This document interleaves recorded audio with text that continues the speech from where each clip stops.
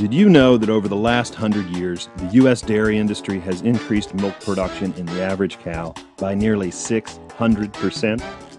That's like turning 6 cows into 1. That's enough additional milk per cow per year for about 43,000 bowls of cereal, 5,800 sticks of butter, or 29,000 grilled cheese sandwiches. That's a lot of grilled cheese sandwiches. But hey, there are a lot of people out there, and more on the way.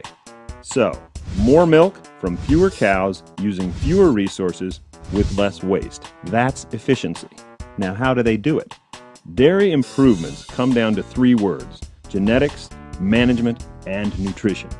Let's break it down. Better cows, better education, and better feed leading to better results. All from rigorous study and research of cow health and function. Great stuff, right? It's what some people call progress. But how will dairy improve to meet demand in the future? What is next? Let's take a look at one promising answer.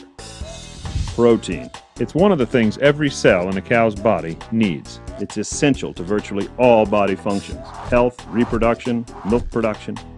Let's remember that word, essential. Now, what makes a protein? Like most things in science, it's made up of smaller things, building blocks. In this case, amino acids. Wow, look at them all. Confusing, right? But wait, remember that word, essential? Those are the kind of amino acids the cow can't make herself, the kind that need to be provided to her.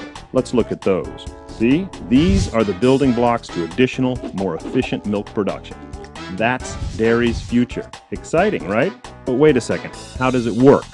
Well, it's all about balance. Because of higher production, cows today require more metabolizable protein and amino acids than they did 100 years ago.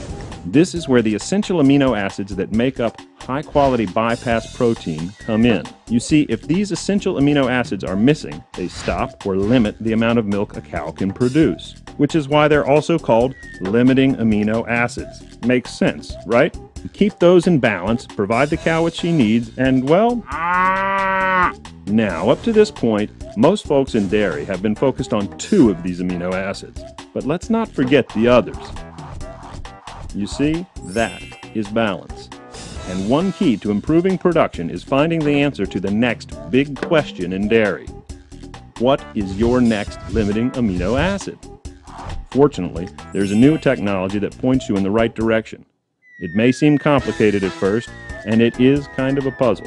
But it's a puzzle with only one question and only one solution. Gemini, what's next?